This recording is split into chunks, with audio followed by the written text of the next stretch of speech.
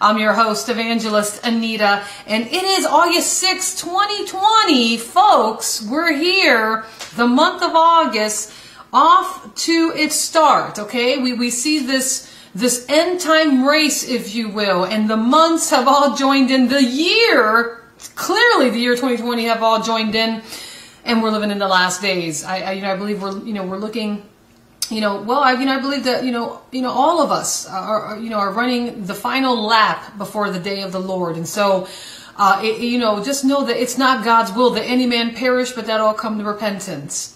It's not God's will that you enter into eternity without the forgiveness of your sins that was made possible through the shed blood of Jesus Christ over 2,000 years ago at the cross of Calvary. So let it be that you're saved, that your name has been written in the Lamb's Book of Life, that you're headed for heaven, that you've denied hell, and that you're eagerly awaiting for for that day, for the second return of Jesus Christ, because he is coming. Jesus himself boldly declared in the book of Revelation several times, "Behold, I'm coming quickly, and my reward is with me." Amen and amen. Come on. All right, listen, I want to share with you all a particular headline concerning asteroids and tsunamis. Now, tsunamis really is what I want us to just kind of highlight in this particular broadcast. Let me share with you the following article.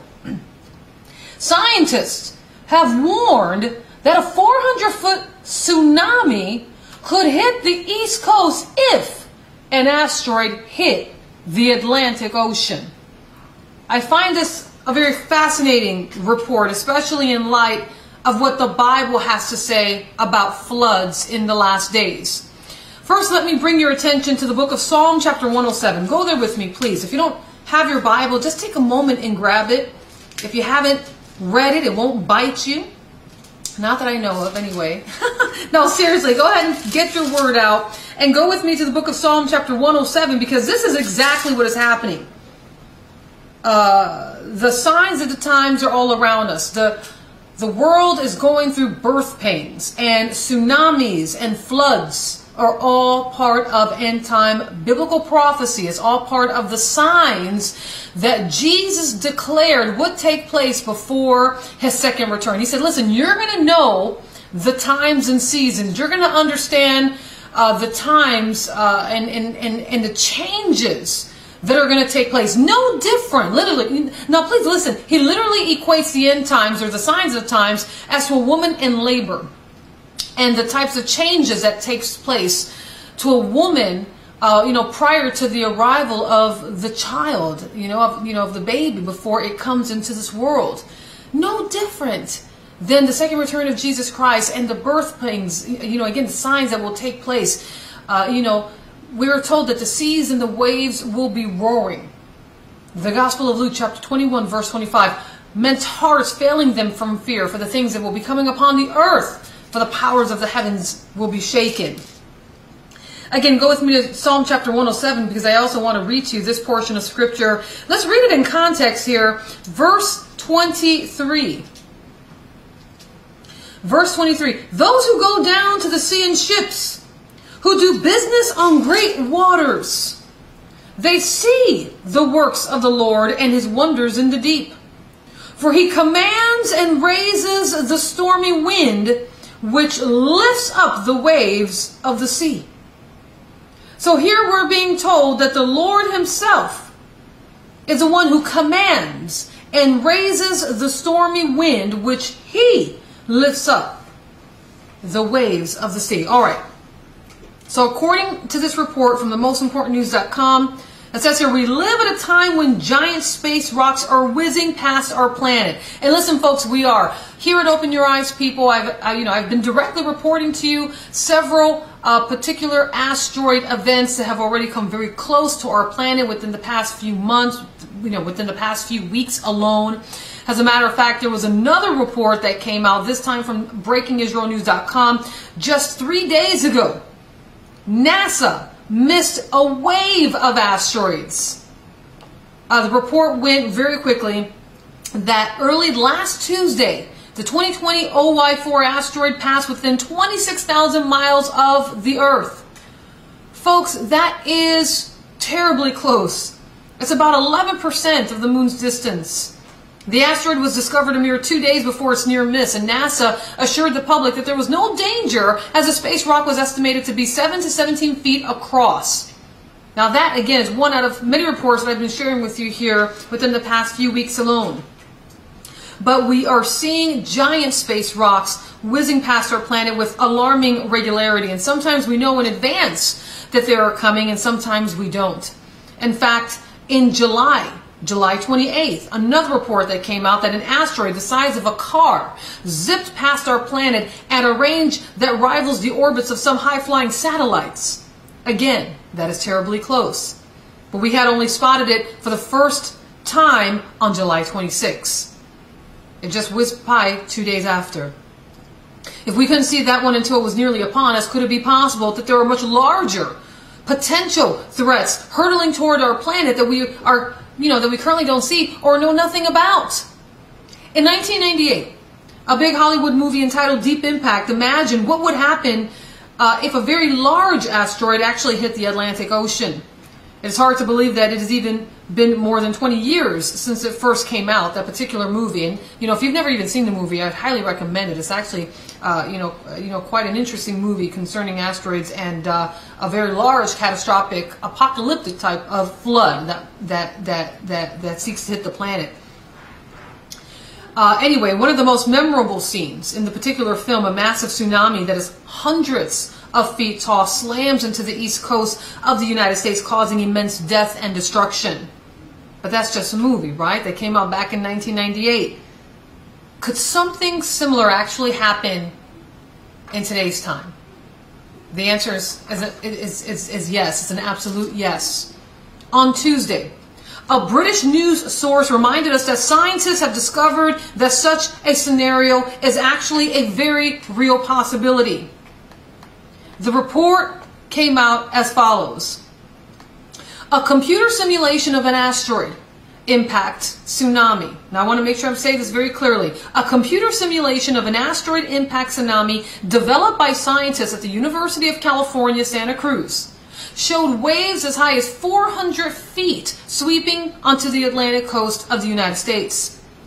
Stephen Ward, who is a researcher at the Institute of Geophysics and Planetary Physics at USCS, and Ward and Asphaug, an associate professor of Earth Sciences, reported their findings in the Geophysical Journal International. Now, of course, an asteroid could potentially hit anywhere on this planet, but in their research, Ward and Asphaug specifically focused on the Atlantic Ocean, and I believe they had probable reason to do so. What their computer simulation came up was extremely disconcerting. The simulation, the researchers chose an impact site consistent with the orientation of the Earth at the time of the predicted encounter in the Atlantic Ocean, about 360 miles from the U.S. East Coast. Dr. Ward explained that the 60,000 megaton blast of the impact could vaporize the asteroid and blow a cavity in the ocean 11 miles across and all the way down to the seafloor, which is about 3 miles deep at that point. Such an impact, just think about this, my friends. Such an impact would send a series of massively gigantic waves in all directions, including toward the east coast of the United States of America. Now, today, almost 40% of the U.S. population lives in a county that directly borders a shoreline. New York City, obviously, being one of those major cities, a major metropolitan area. And the population density right along the East Coast is particularly dense. Florida, as another state, would probably be the first state to get hit by the waves, and it would be particularly vulnerable because most of the state is just barely above sea level. South Florida has two specific problems. The first is its remarkably flat topography. Half of the area that surrounds Miami, for instance, is less than 5 feet above sea level. Just 5 feet. Its highest natural elevation, a limestone ridge that runs from Palm Beach to just south of the city, averages a scantily 12 feet. With just 3 feet of sea level rise, more than a third of southern Florida will literally vanish in mere seconds. At 6 feet, more than half will be gone. Now, if the sea actually rose 12 feet South Florida will be little more than an isolated archipelago surrounded by abandoned buildings and crumbling overpasses. And the waters won't just come in from the east, my friends, because the region is so flat, rising seas will literally come in nearly as fast from the west too through the Everglades. So in other words, there would be absolutely nothing to keep the tsunami waves from racing across the entire state of Florida alone. Now, of course, much of the rest of the East Coast would be extremely vulnerable as well. For example, New York City, to be specific, is less than 50 feet above sea level. Now, it's got seemingly a better chance than Florida, but despite having some of the tallest buildings in the world and being well known for its towers and the skyscrapers, New York City has a very low elevation of just 33 feet above sea level. New York's elevation is so low due to its location right on the east coast of the United States. Boston, New Haven, Jersey City, Newark, Atlantic City, Philadelphia, Virginia Beach, Wilmington, Myrtle Beach, Charleston, Savannah, and countless other East Coast cities are all less than 50 feet above sea level. Virtually the entire East Coast shoreline would be gone. The city's gone. So we're talking about the potential for death and destruction on a scale that is even unimaginable, my friends. Washington, D.C. is another city. It would fare a little bit better because some parts of the D.C. area are up to 410 feet above sea level. But Washington, D.C. is relatively flat and located at 410 feet above sea level at its highest point and at sea level at its lowest point. So a person would probably rather be in D.C. than New York or Boston when a gigantic tsunami hits, but without a doubt the devastation would be immense in our capital city as well. We should hope that such an event could be put off for as long as possible, but we have to understand the times we're living in. We have to understand that Bible prophecy decrees and declares that there will be flooding in catastrophic proportions. As a matter of fact, Jesus himself says the following. Go with me to the Gospel of Matthew, chapter 24. Now many may say, well, evangelist, I thought that God said he will never flood the earth again. Please understand that a tsunami is not flooding the entire earth, but it would cause catastrophe on a level that, again, would be unimaginable. It would be likened to the days of Noah. Read with me the Gospel of Matthew, chapter 24, verse 36. The words of Jesus Christ himself says the following, and I quote, "But of that day and hour, no one knows, not even the angels of heaven, but my Father only." Talking about the second return of Jesus Christ. But then he says the following, "But as the days of Noah were, so also will the coming of the Son of Man be. For as in the days before the flood, they were eating and drinking, marrying and giving in marriage until the day that Noah entered the ark, and did not know until the flood came and took them all away, so also will the coming of the Son of Man be." So here, again, we should hope that such an event, tsunami, this massive tsunami that again is just, they did a computer simulation in the East Coast that could cause a wave of up to 400 feet if it actually took place. We could hope that such an event could be put off for as long as possible, but we have been warned that our planet is apparently in the midst of an epic asteroid surge. It knows that we're living in the last days. NASA's been running these simulations for years, and with good reason. Earth, as it happens, is in the midst of an epic asteroid surge compared to the relatively peace and quiet the planet experienced many millions of years ago. When unexpected space rocks do appear on our scopes, sometimes we only get hours notice of their existence, NASA says, before they even streak past. While the chances of a catastrophic impact of an asteroid are exceedingly slim, they claim, we're nonetheless unprepared for surprise asteroid strikes, which is why NASA is continually working on plans to help improve our NEO detection and mitigation capabilities. Now, it's still being discovered. Many asteroids are still being discovered all the time, and the one that was discovered on July 26, just about a week ago or so, was not a threat, but it did come alarmingly close to us. Again, a car-sized asteroid discovered over that weekend made a close flyby of Earth on July 28th, passing our planet at a range that rivals the orbits of some high-flying satellites. The asteroid 2020 OY4, which was first detected on Sunday, July 26th, made its closest approach on July 28th, 1:38 a.m. Eastern Daylight Time, when it zipped by Earth at a speed of about 27,700 miles per hour. This is according to the European Space Agency. The asteroid, they claim, was just under 10 feet wide and posed no impact risk to the Earth at the time, but did approach the flight paths of geosynchronous satellites. Now, despite all of our advanced technology, we remain extremely vulnerable, and scientists assure us that it's just a matter of time before our luck runs out and a gigantic space rock does actually make direct impact to our planet. Now, we understand that we're living in the last days. Again, these are all signs of the times, Bible prophecy. I want to share with you some more specific scriptures concerning tsunamis, or what the Bible says about it. Job chapter 9 verse 8. He alone spreads out the heavens, talking about God Almighty. He alone treads on the waves of the sea. Psalm chapter 65 verse 7. You who still the noise of the seas, the noise of their waves and the tumult of the peoples. Psalm 89 verse 9. You rule the raging of the sea. When its waves rise, you still them. Folks, God is in charge. He is sovereign over all things that happen on this planet, whether good or evil. Psalm chapter 93 verse 4. The Lord on high is mightier than the noise of many waters and the mighty waves of the sea. Psalm 107 verse 25, just as we read earlier. For he commands and raises a stormy wind which lifts up the waves of the sea. Isaiah chapter 48 verse 18. Oh, that you had heeded my commandments, then your peace would have been like a river and your righteousness like the waves of the sea. Isaiah chapter 51 verse 15. But I am the Lord your God who divided the sea, whose waves roared. The Lord of hosts is his name. Now look at the prophecy, or look at the portion of scripture, I should say, in Jeremiah chapter 5 verse 22. It's a direct word from the Lord through this prophet's mouth, and he says the following. Do you not fear me, says the Lord? Will you not tremble at my presence? Who have placed the sand as the bound of the sea by a perpetual decree, that it cannot pass beyond it. And though its waves toss to and fro, yet they cannot prevail. Though they roar, yet they cannot pass over it.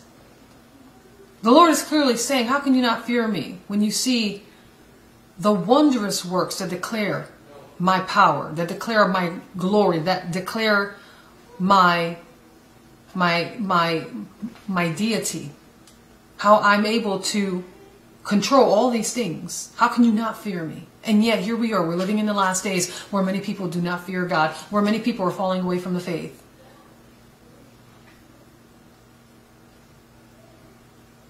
Jeremiah chapter 31 verse 35. Thus says the Lord, who gives the sun for a light by day, the ordinances of the moon and the stars for a light by night, who disturbs the sea and its waves roar. The Lord of hosts is his name. Jeremiah chapter 51 verse 42. The sea has come up over Babylon. She is covered with a multitude of its waves. Zechariah chapter 10 verse 11. He shall pass through the sea with affliction and strike the waves of the sea. All the depths of the river shall dry up. Matthew chapter 8 verse 24. And suddenly a great tempest arose on the sea, so that the boat was covered with the waves, but he was asleep. Talking about Jesus. He was able to calm the storm for the disciples who had no faith. The Lord said, where is your faith? Matthew chapter 14 verse 24. Luke chapter 21 verse 25. The coming of the Son of Man. And there will be signs in the sun, in the moon, and in the stars, and on the earth the distress of nations with perplexity, the seas and the waves roaring. And Jude. Let's go with me specifically to Jude. I want to take you to a portion of scripture. I want to read this particular verse in context. Jude is an epistle. It has no chapters, only verses. Is that small? And in verse 13, but again, I want to read it a bit in context. Let's read in verse 12. These are spots in your love feasts, talking about apostates. While they feast with you without fear. We were just reading about how the Lord asks, how can you not fear me when you see my great majesty? How I control the oceans, the massive bodies of water from overcoming the lands. While they feast with you without fear, serving only themselves, they are clouds without water, carried about by the winds, late autumn trees without fruit, twice dead, pulled up by the roots, raging waves of the sea. Talking about these false prophets, these people who've gone apostate, foaming up their own shame. Wandering stars for whom is reserved the blackness of the darkness forever. Folks, the catastrophes that are going to take place come the day of the Lord is going to be a time of great sorrow. And the Lord says that it will happen. It will happen. What manner of persons ought we to be knowing this? In righteousness and in holy conduct is the type of people we ought to be. Those that have fully submitted and surrendered their lives to Jesus Christ and who remain surrendered and submitted to the will of God. How many of you remember the Indonesia tsunami back in 2004? Many people around the world, millions of people around the world were stunned by the devastation that took place from that particular tsunami as a debris-laden tsunami rolled across the northeast coast of Japan. This catastrophe is remindful of the earthquake that triggered the Indonesian tsunami of 2004, which killed over 200,000 people. When key phrases in the Bible account of Noah's flood are properly translated, they tell how how asteroids or even comets could impact, these particular impacts from these space rocks could cause a tsunami, which in turn could cause floods and again floods that the Bible prophesies in the Gospel of Luke chapter 21 verse 25. We're being warned of what will take place. And so as we're talking about these end time biblical prophecies and scriptures, it is for us to make sure that we are, again, not only that we're saved, but that we're staying saved. And that we understand that this is a time of great reward, of great faith, that we're not to be overcome by evil, but we're to overcome evil with good. And as we see and note the times that we're living in, the signs that are all around us, that this is the time to decree and declare our faith in Christ Jesus to as many as we can, to our children, to our children's children, to as many as the Lord our God shall call. And that we remain steadfast in the faith of our Lord and Savior, Jesus Christ. Many people don't believe that we're living in the last days. Many people have twisted the scriptures to their own destruction. You actually have teachers, they claim to be Bible teachers, that claim that the days of Noah, it's not talking about the end times, it's talking about the great tsunami wave of blessing that's coming. No, my friends. That is clearly declaring a great time of tribulation and trial that will hit the planet. And it will be a great flood of dissipation, a great flood of deception. And it represents, again, the days of Noah. And during this time, we must make sure that we remain steadfast in Christ. We remain steadfast in our faith in the Lord Jesus Christ. That as the seas and the waves roar, that as we're on the boat and it looks like we're going to be overcome by the tempest of the storm, and it seems like Jesus is asleep yet again, just like he was with the disciples on that boat, we can boldly say, the Lord is my helper. What shall I fear? Whom shall I fear? What can man do to me? What can this storm do to me? And we can please God by our faith. For without faith it is impossible to please him. For you must believe that he is, and that he is a rewarder of those who diligently seek him. And, I know right now people are going through storms in their own life. They have their own mini floods taking place. And you probably are blaming Satan all day long. But the point is that I just shared with you many of the verses right now of how God is the one who's in charge of the raging waves in the sea. Both literally and symbolically, spiritually speaking, even in your own life. What manner of persons ought you to be? Knowing, wait a minute, God is sovereign over this. He may be controlling this. What manner of person am I to be right now, Lord? Have me to please you during this time of trial. And what does the Bible say? The book of James, count it all joy when you fall into various trials and temptations, when you fall in, when your boat of peace has hit some waves and the sea has risen up, seeking to be a great noise in your life. Count it all joy when you fall into various trials and temptations, knowing that the testing of your faith produces patience, but you let patience have its perfect work so that you may be perfect and complete, lacking nothing. Listen, Jesus said, in this world you're going to have tribulation, especially in the last days. Perilous times are going to take place in the last days. We're warned about this in 2 Timothy chapter 3, starting in verse 1. But the Gospel of John, Jesus himself said, but be of good cheer, I have overcome the world. I'm the one who's steering it all. I'm the one who's at the wheel. Your position is to remain steadfast in faith, in my grace that I have bestowed upon you, in righteousness and in fear of the Lord. To remain steadfast in the Spirit of God, in the Word of God, speaking as the oracles of God, staying submitted unto the Lord God and Savior Jesus Christ.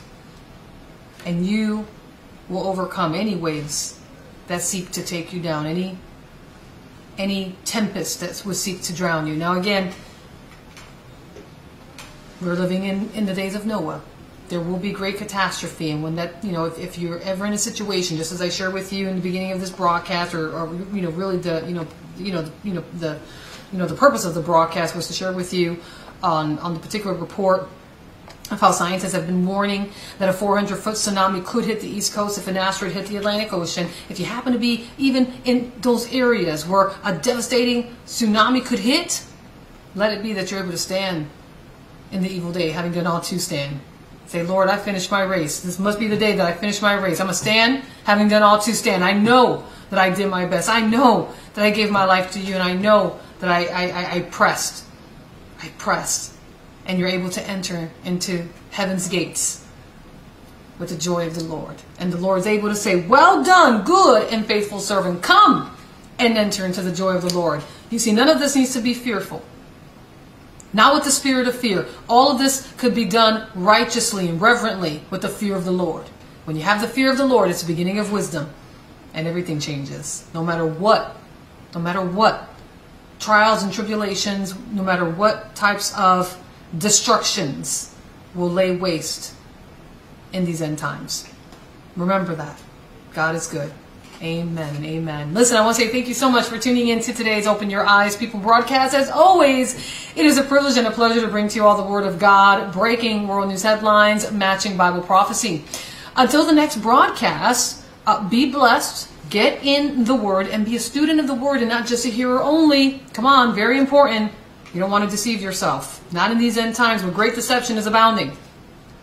I want to invite you to visit my website, learn more about my ministry, learn more about who I am and what I've been doing here. We're actually celebrating 10 years of full-time evangelistic ministry here at Open Your Eyes People. Log on, visit us, learn more, www.openyoureyespeople.com, www.openyoureyespeople.com. I also want to invite you to help support the work of this end time ministry with a donation. Become a monthly partner.